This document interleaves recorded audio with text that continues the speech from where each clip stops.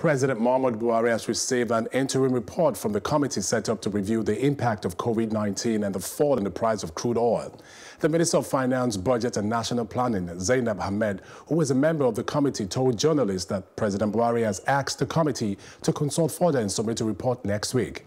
The minister, however, assured that in spite of the expected review funding of critical infrastructure, government business and areas of priorities will continue.